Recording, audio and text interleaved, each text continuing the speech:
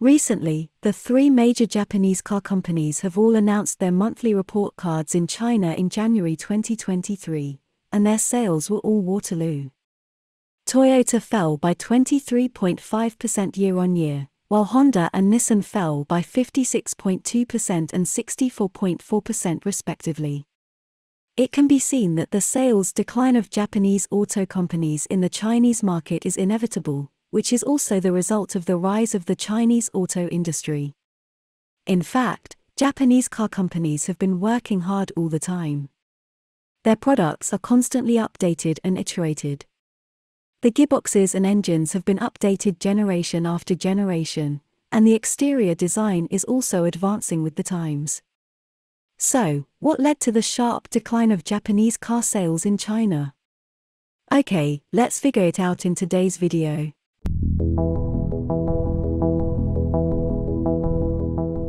From a global perspective, the decline of Japanese cars is actually not obvious. Toyota's global sales in 2022 was about 10.483 million vehicles, ranking first in global car sales for the third consecutive year. Among them, Toyota's overseas sales were about 8.5766 million vehicles, setting a new record. According to the 2022 global car sales ranking data, Toyota is still the world's number one, Nissan Alliance is fourth, and Honda is seventh. In terms of global sales alone, the number of Japanese cars increased in 2022 compared to last year. However, for the Chinese market, the sales volume of Japanese products fell sharply in 2022. The sales volume fell by 10.3%, and the market share directly fell below 20%. Undoubtedly, against the background of rising domestic automobile production and sales in China, this especially highlights the decline of Japanese cars in China. In 2022, China's auto production and sales reached 27.021 million and 26.864 million, with year-on-year growth of 3.4% and 2.1%, ranking first in the world for 14 years in a row. There is only one reason here, and that is what Musk said recently, that the competition for new energy vehicles in the Chinese market is the fiercest. Looking at the retail sales of Chinese new energy manufacturers in 2022, we can see that, except for Tesla, the top 15 are basically Chinese domestic brands, and there is no new energy brand related to Japanese companies. Maybe many people will say that Japan is unlucky and the hydrogen energy route has been abandoned, otherwise Japan will continue to maintain its position as the overlord of automobiles.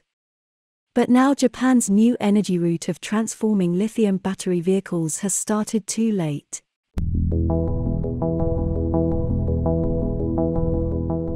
"10 years ago, I was not stingy about praising the Japanese, and it was all-round praise. The engines with medium and large displacements completely beat the German opponents. Later, Toyota defeated GM and Volkswagen successively, and won the world's first sales. At the same time, the Japanese department plans to replicate its success in North America to China. But the Chinese market is completely different. At that time, no one would pay attention to domestic brands such as BYD and Geely. Almost at the same time, a programmer in the West said that I wanted to build an electric car. When the Japanese bigwigs heard this, they almost laughed out loud. Before the laugh was over, the market value of the programmer's car company became 3 times that of Toyota. Although Toyota relied on huge discounts in 2022, it still achieved its first sales decline in China in a decade. Today, when Chinese car companies and other joint venture car companies are developing V2X, vehicle to everything, in full swing, Japanese car companies are still struggling with, is this thing compulsory in China? If not, why do we bother to increase the cost?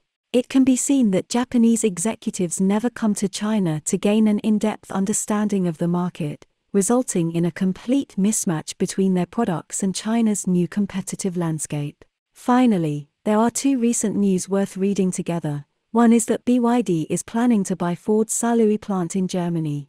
The other is that Akio Toyoda announced that he will leave his job in April this year. Well, time never speaks, but time will tell.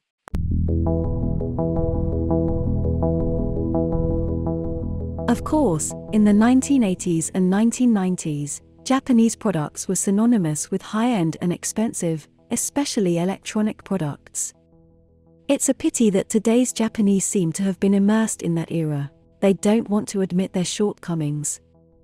For example, the head of Toyota, Akio Toyoda, has publicly expressed doubts about electric vehicles more than once. Recently, the chief scientist of Toyota even said bluntly, "Battery electric mode is wrong." At the same time, the Japanese are also unwilling to recognize the progress of others.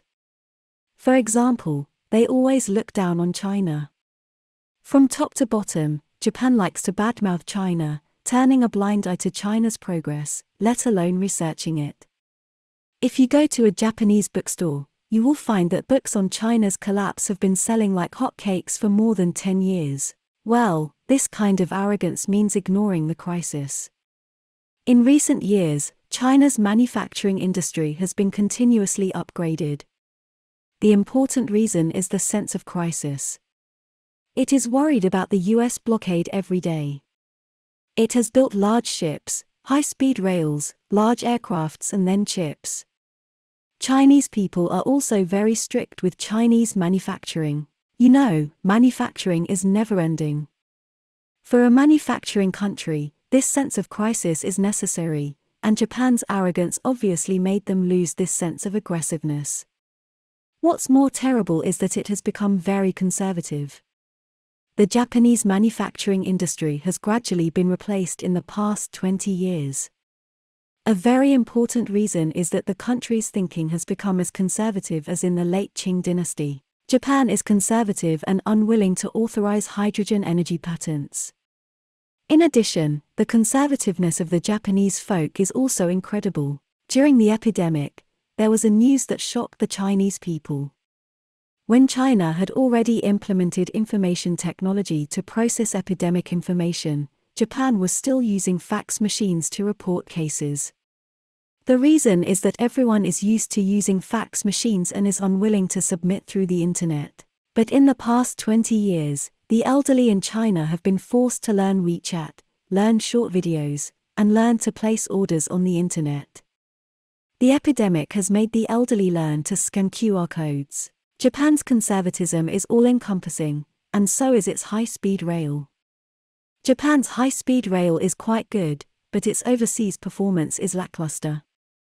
It even lost to the rising star China's high-speed rail in Indonesia's Jakarta-Bandung high-speed rail competition. The root cause is still conservative thinking. In China, the era is almost dragging the Chinese people's arms to run forward, because the Chinese people are too aware of the truth that if they fall behind, they will be beaten. China once paid a heavy price and endured nearly 100 years of humiliation. That era is the late Qing dynasty. Today, the Chinese people have learned from the pain and are catching up. The whole society believes that reform is always on the way and bravely accepts new things. Even the elderly will not refuse to change. But Japan is not. Today's Japan always reminds me of China's late Qing dynasty. The scene of arrogance and conservatism reappears like yesterday, and natural decline has become inevitable. Of course, the deep-seated reason for the decline of Japanese cars is, Chinese independent brands have become stronger. There is no doubt that the current so-called decline of Japanese products is mainly in the Chinese market, and sales of Japanese products in other markets such as Europe and the United States have not declined. In other words, even if the Japanese company's wrong route leads to setbacks in the Chinese market, the Japanese company's layout and strength in the traditional auto industry are still top-notch, and other countries have not transformed as efficiently as China. Therefore, from the perspective of global automobiles, Japanese cars are still in their heyday in recent years, and it is too early to say that they are declining. However, the decline of the brand of Japanese car companies is irreversible, and this is also the manifestation of national strategy and competitiveness. Japanese brands still haven't invested in the virtuous cycle of independent R&D and active product competition in the North American market. Especially in the Chinese market, they encounter more difficult market competition than the US and Europe, and further decline is inevitable. Therefore, In my opinion, Japanese cars are not only losing ground in China, but in Southeast Asia, Europe, and the rest of the non-political markets. The overall retreat of Japanese cars is inevitable. So far, the highlight moment of the Japanese department has come to an end. Okay, that's all for today. Please put your comments below, and share your insightful ideas with other people. Do you want to learn about more auto stories? Please keep following our channel and like our videos. Your precious time with us is highly appreciated. See you.